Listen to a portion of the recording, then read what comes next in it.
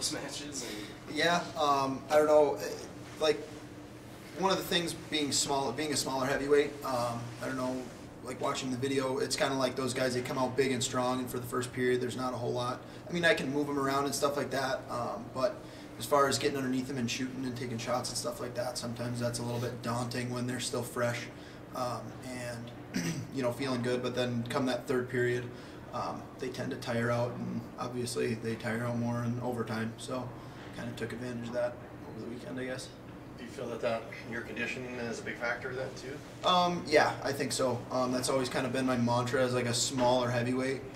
You know, I'm giving up, against a lot of guys, I'm giving up 50-ish pounds, you know, maybe 40, something like that. So they're usually bigger, they can usually push me around, but come that third period, I'm always kind of in the ties, and they're sitting there breathing real heavy, and I'm kind of, you know, not hanging out, but feeling a little bit better than they are in that third period. So what's the goal at Nationals, Mitch? You know, national champ, I guess. That's the ultimate goal. I definitely want to get on the podium, and, you know, I'm just going to show up and wrestle and do what I can. How does this rank for you? You know, the ultimate goal obviously is to be an All-American and hopefully win, but where does getting to that point, getting to the NCAAs, where does that rank for you?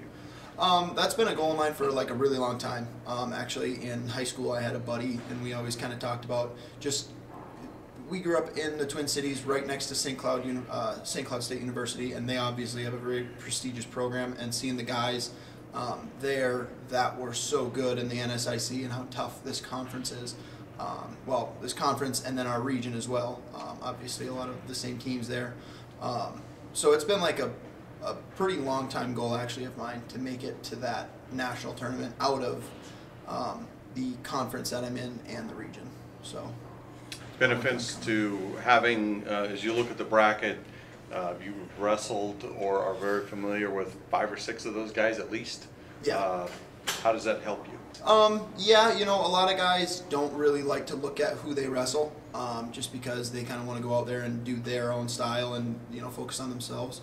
I do like to know kind of what a guy's going to be looking for at least, just because that way it's a little bit easier to defend it, and I can work on some stuff. I got 2 weeks here. You know, if a guy's like really digging underhooks or something like that, I can kind of prepare for that a little bit mentally. And Coach, what are you guys doing? You're able to look at some film and see some of the guys that hopefully you'll be wrestling in the bracket? Yeah, I think we're going to look mainly at their region competition and watch their film from their regionals. So we've got access to all of that, plus other film from throughout the season. And I think we're going to have Mitch focus on Mitch and have him getting ready to wrestle the best tournament of his life. But we're going to definitely be doing some homework, watching film on some of his opponents and coming up with some game plans. And we'll work on that in practice here over the next week. And we'll, no matter who he ends up wrestling at the tournament, we're going to have a game plan for him. We'll have him scouted out well, but they're going to be scouting Mitch too. So it's going to come down to just who's able to execute, who's able to perform well when it counts. Mitch, this is pretty uncharted territory for a Minot State wrestler. This is the longest a season's gone on. Is there any fatigue heading in there, or is the fact that a national championship is just plausible to getting you through that adrenaline in this fatigue stage?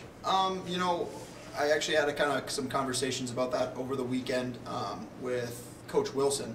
I'm feeling really good.